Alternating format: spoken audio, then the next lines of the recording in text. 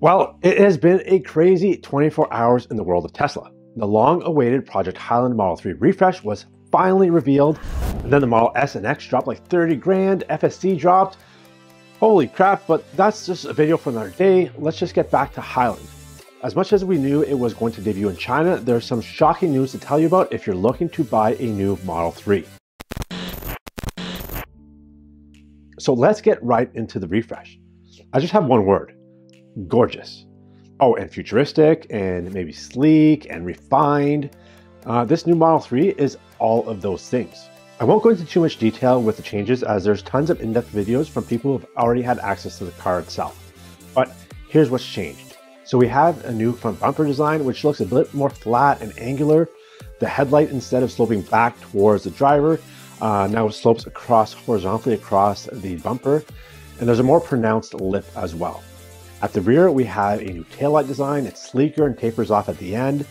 Also, the addition of a rear diffuser similar to the Model Y. The biggest changes comes in the interior, with one big surprise I wasn't expecting. First, we have premium materials with the door panels and dash elements that also bring in ambient lighting, which is so nice. It feels like it wraps around the entire cabin. The center screen is the same size, but like iPhone, they trimmed the bezels to make the screen itself bigger, and apparently it's brighter and more responsive. We have sublime sound with the addition of 3 new speakers and subwoofers. We have no more stalks. We now have the same design as the Model S and X for the steering wheel. We have ventilated seats, 360 acoustic glass, making the cabin much quieter. And the biggest surprise is the rear entertainment screen, again, similar to the S and the X. I love this redesign. It brings a lot of elements over from the high-end Model S and X with a stockless wheel and rear screen.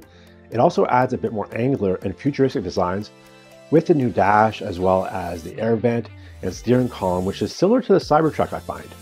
I can see the entire Tesla lineup being a little more cohesive with this redesign, which is so nice. Before, you had the X and the X, they all kind of look the same. Then you had the 3 and the Y, which look the same, and then Cybertruck. So Tesla is now bringing everything back together, and I love it.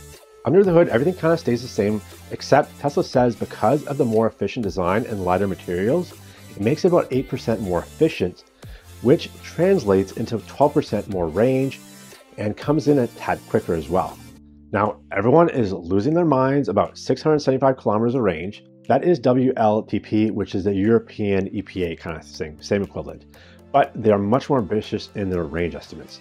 So if you translate that to EPA, we're looking around 550 kilometers for the long range, which is nice, but not crazy. Before this unveil, there's been talk about if Highland is going to be equipped with Hardware 4, and unfortunately we still don't know for sure. But one thing that is clear is the addition of a bumper cam similar to the Cybertruck. My thought is Tesla are adding these bumper cams to help with object detection that was previously done by the ultrasonic sensors. The current setup for vision only is having a hard time accurately predicting the distance of objects, and in fact, Smart Summon and Auto Park are currently disabled on vision-only cars. So if a bumper camera is the future, then what's going to happen to all these vision cars that don't have one? A retrofit? Maybe. But I doubt it. So here's the info that's a bit surprising, and you may not have heard this anywhere else, but this pertains to Canada and the US. First off, like I said, we knew it would start in China with cars being made in Shanghai, but the surprising thing is this new Model 3 is available everywhere, so Europe, Asia, Middle East, Australia, but not North America. If you go to the North America order page, we're still seeing the old car. And we are not guaranteed to have it for the rest of 2023. It doesn't say 2024, just for sure not 2023. So there's no date. It's surprising because Canada gets our cars from Shanghai, so you think we would get it too, but that's not the case. Unless this is going to change, I suspect Fremont is probably gone behind in their transition, and we may get it when that happens. I'm not sure. As for pricing, everyone thought it was going to go down in price. Well, it went up.